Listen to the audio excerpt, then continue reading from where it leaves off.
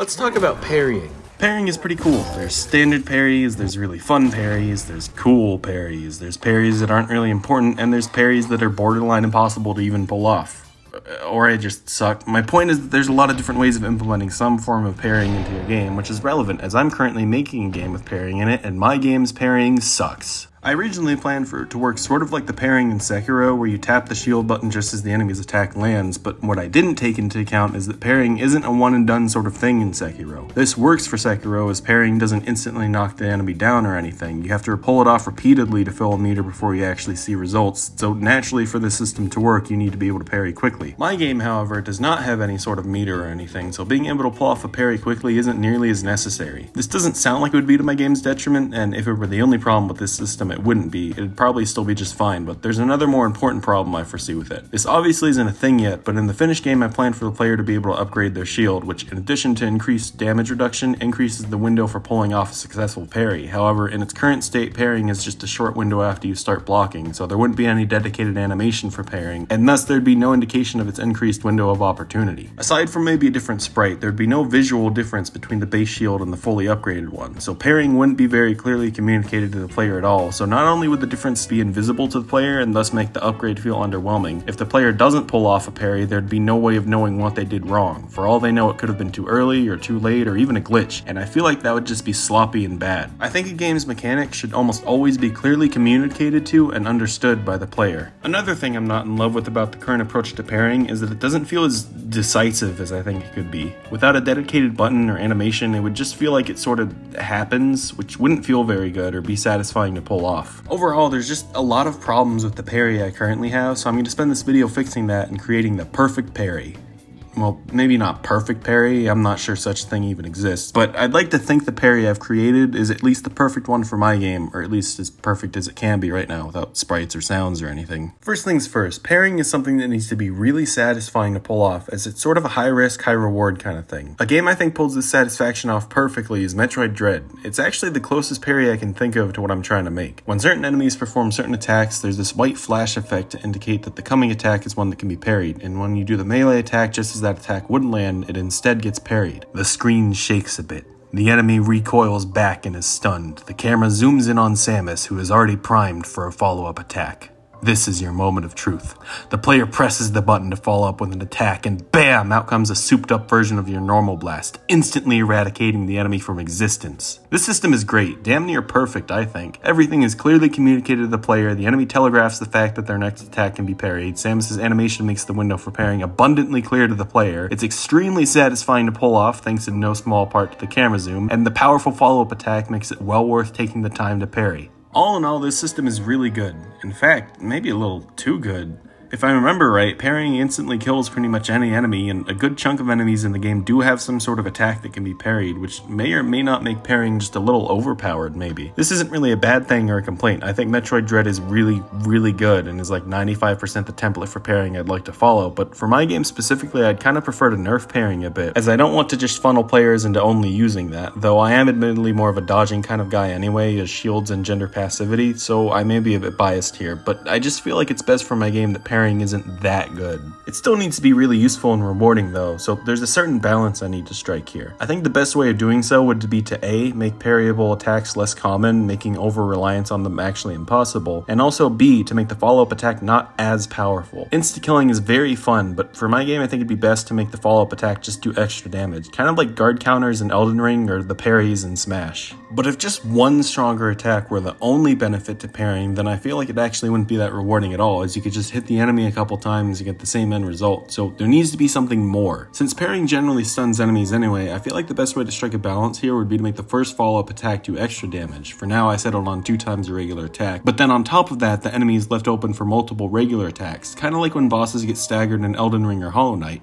Not only would the player feel rewarded by the powerful follow-up attack, but now they would feel like they got something extra on top as they can scramble to get some attacks in while the enemy is still vulnerable, making them feel like they were able to outsmart the game and get a huge advantage, though in actuality it's of course all calculated, as it allows me to balance enemy HP with this in mind to ensure parrying isn't overpowered, but it still feels satisfying and rewarding. It kinda reminds me of Five Guys fries, how they always accidentally spill a little extra at the bottom of your bag. It's not actually an accident and is completely calculated, but that doesn't stop you from from feeling like you got a little extra. At least, I'm told that's part of their business model, but now that I think about it, I've never actually been to Five Guys.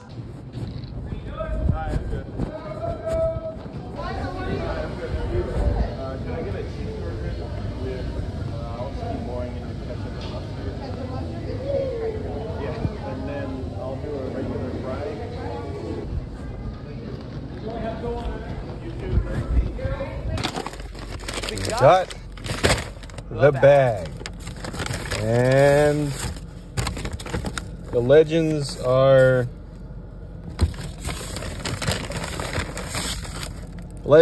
kind of true, maybe a little overblown, but you got that. So that in this what am I doing with my life? In this analogy, that would be the follow-up attack after you parry the enemy, and that would be all the regular ones on top.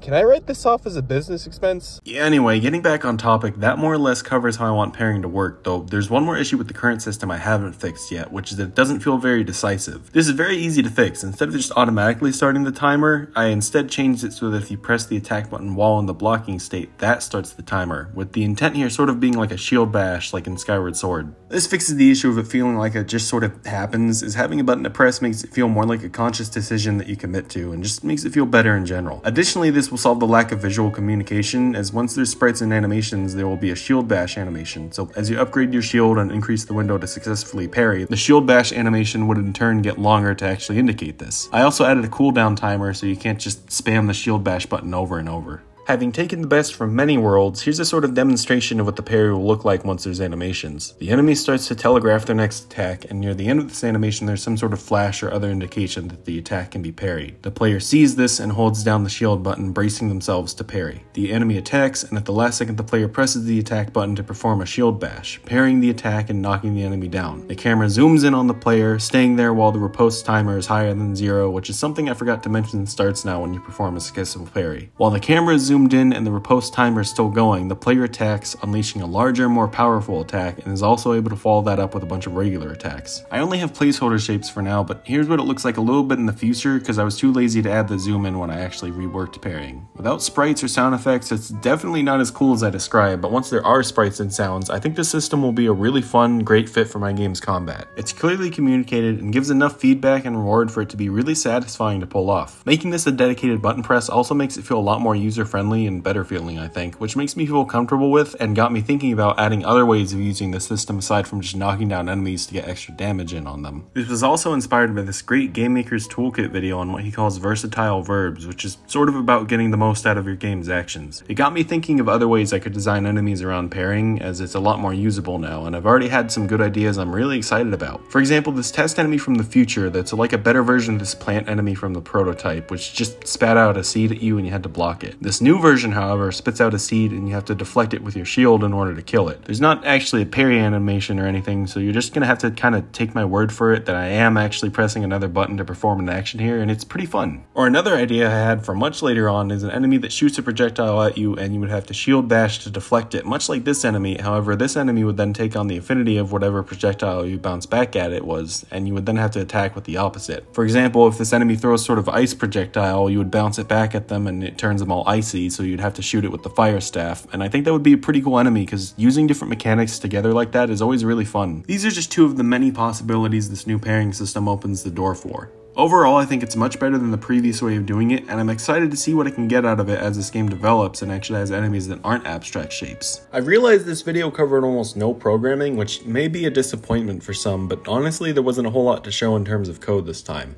Really, the only change I made at this point was changing the parry timer script to start when you press the button instead of automatically, and adding a riposte timer, though later down the line when I made a test area and some test enemies, I did add some hit stop as well as the camera zoom, but those are just a couple lines of code as well. Since I don't really have much to show of it, I wanted to make this video more about the thought process and design of my parrying rather than programming, which is good because design is what I'm more passionate about anyway. Anyway, having now done that, I think this is more or less a good spot to end this video. Thank you for watching, I hope you enjoyed this video, and I hope to see you in the next one, where I'll go over how I'll be handling player health and how I designed a health bar that I think is far superior to the one in the prototype. I don't usually like to do these sort of improvised outro end card type things, but for some reason when I wrote the script for this video, I just kind of didn't write an ending, like I didn't say bye or anything, so here we are, I guess. Bye.